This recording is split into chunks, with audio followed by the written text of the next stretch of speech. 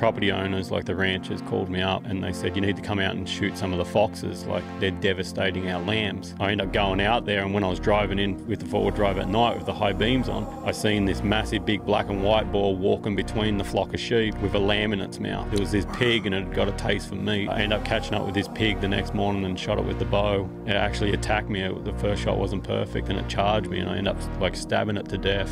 I was on a slope like this on the mountain. Jesus. And it was really a battle. He ended up hooking the bow out of my hand, because when he charged me, I put an arrow on and shot and just went down one side and like hit one lung. It just infuriated this boar, and he was on me. And when I was fending him off with the bow, his tusk went into the bottom limb of the bow or the cam or something like that and ripped the bow out of my hand. And I ended up getting my knife off me, and I ended up like stabbing this pig while it was like trying to run me over. Holy shit. How big was it? It was a big boar. Anyway, I ended up stabbing this thing to death.